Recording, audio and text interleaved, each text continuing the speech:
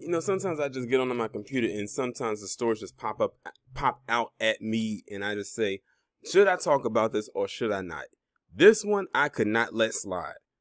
Now, if Menace to Society had a person that could actually be its mascot, it would be this person right here whose name is Jimmie Speight Jr. Because when I just read the title alone from this, I was said to myself, I'm almost scared to see what the details of the story are going to be. So let me read to you the title.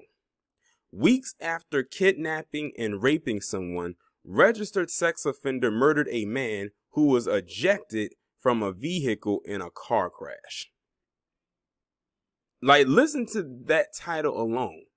And by the way, this guy is only 27 years old. He's not even 30.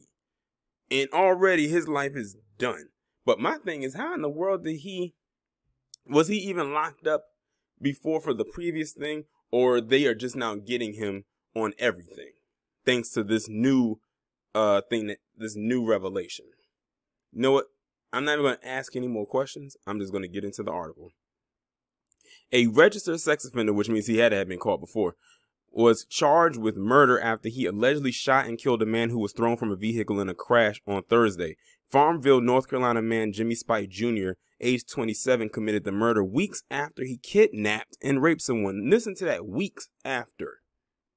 So this guy just recently committed these heinous crimes before committing one of the more bigger crimes. Like, his crimes just escalated. They didn't de-escalate. They escalated over time and continue to do so. The Pitt County Sheriff's Office said that deputies responded after 1 p.m. on Thursday to the scene of a crash where 36-year-old Edmund J. Moore Jr. was ejected from the vehicle. The circumstances of the crash are unclear. EMS was observed attempting to perform CPR on Moore, but Moore was pronounced dead at the scene. Deputies noted that Moore had apparent gunshot wounds. Although the timeline wasn't specified, authorities said that shortly after they arrived on scene, a suspicious person was reported walking door to door near King Farm Road in Fountain, North Carolina, where the crash occurred. A man identified as Speight was looking to get a ride to Greenville. Deputies claimed to find a handgun and drugs near where Speight was taken into custody. They said Speight was detained after further investigation and interviews. The Pitt County Sheriff's Office said that its major crimes unit had also been investigating a rape and kidnapping that occurred on March 4th. So this was a little over a month ago. Speight has also been charged in that case. Law and Crime has reached out for more information. Public records show that Speight was convicted for taking indecent liberties with a 14-year-old in 2016 and was released on 30 months probation with a requirement to register as a sex offender for at least 10 years. Speight was 21 at the time. The address listed on the North Carolina Sex Offender Registry is the same one listed in Pitt County Detention Center records that say Speight currently faces several felony and misdemeanor charges. Records show that Speight was booked Thursday for first-degree forcible rape, first-degree kidnapping, discharging a weapon into an occupied dwelling or moving vehicle, and murder. Those are the felony charges. Speight also faces misdemeanor counts for first-degree trespass and injury to real property. Speight is being held on more than $3 million bond. It's unclear if he has an attorney in the matter. In my opinion, $3 million ain't enough. He shouldn't have a bond. Did you hear all of that I read? This guy's criminality goes all the way back to when he was 21, when he forcibly raped a 14-year-old.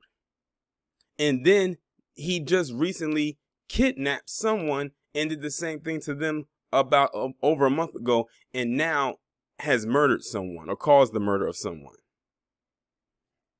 This is why I say he is definitely the mascot of Menace to Society. Sure, there are plenty others out there, but goddamn, this guy right here, his was just a revolving door. He just didn't know when to stop. But I also blame the so-called justice system because they literally gave him a slap on the wrist back when he was 21. And they said that he was on the sex offenders registry for 10 years, which means he would have been off of it when he turned 31.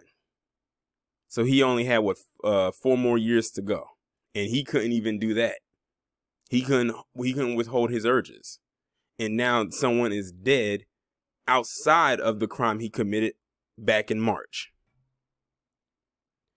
Well, his life is completely done, and you would have thought that, you know, he would have had a second chance to redeem himself, but he couldn't even do that. That's why a lot of people don't believe in second chances, because as you can see, people like him will squander it. You can just look at his mugshot. He don't look like he knows which way is up. But that's crazy. But y'all let me know what y'all think about this down in the comments. Like, share, subscribe. If you have not done so already, make sure that you text the number that is pinned down in the comments below so you can receive notifications every time I upload a new video or go live.